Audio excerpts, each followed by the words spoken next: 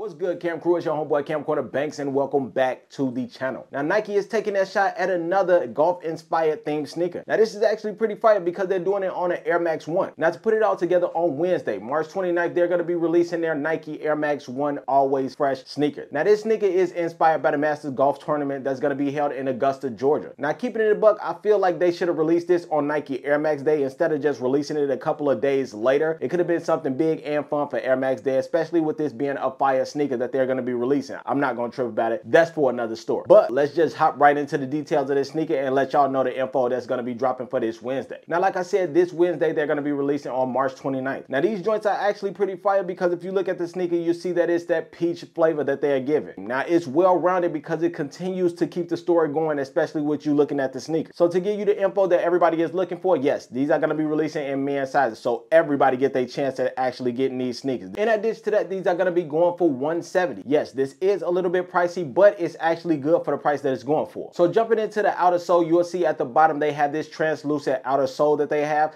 It is say always fresh at the bottom. I think that's a great idea. It gives small detail, but of course attention to detail is really important when it comes to sneakers. So this is really good, especially when you're trying to do photos and you're trying to style a little bit. It gives a little bit more flavor to the sneaker. Now as you move up to the midsole, it's something basic. Of course, you will have that white midsole, and that's something that's as simple. But moving up is when you start to see the real flavor of this entire sneaker. All right, now getting to the upper on the toe box and the ankle collar, you'll see that this is in a light bone colorway. Now on the toe box, you'll see a sport red piece that's on there. Of course, that peach representing for Georgia and starts to bring out the colors that's on this sneaker. Now on the tongue, it looks like a golf themed ticket. Of course, it has the peach Nike information on there, of course, and it just gives that entire golf theme, and I think that's a pretty dope vibe. Now getting to the swoosh, it's as simple as it is. It's just a black swoosh, but I think this is a creative idea because if they would have went with something that's red and sticks out like a sore thumb, I think it would have pulled off the vibe of the entire sneaker. It would have just been too much, and we already know that golfing is not a in-your-face type of thing. It's a laid-back type of sneaker. So for them having most of the sneaker being peach, I don't think the swoosh should have been any other color of red. I think it was a great idea to just leave it at black. Now getting to the part that everybody is thinking of, I'm pretty sure that everybody is thinking of, it's this peach color that's on the upper. Now they have this in this rough, soft type of suede, which I think it was a great idea because they're actually giving you the feel of a peach. In addition to that, they have this gradient color that's on here, so it goes from a light peach, then you'll start to see it move to a darker burnt orange. I think that was a great idea, and it also gives you that theme of what a peach really does look like. It's not just one tone.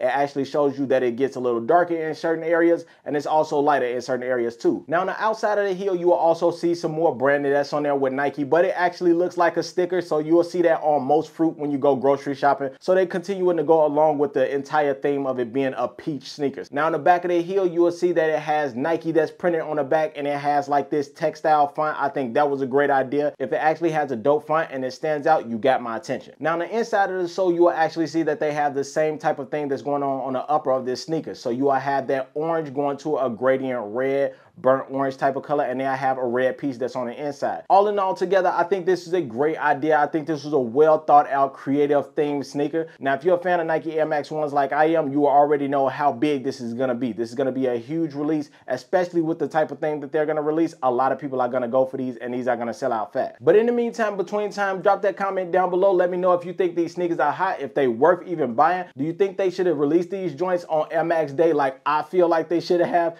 Drop that comment down below and let me know what's up. But in the meantime, between time, I'll catch up with y'all next time. Thank y'all for joining in on the video. We back with sneaker videos on YouTube. I'll catch up with y'all next time. I'm out. I'm gone. I'll holler at y'all. Peace.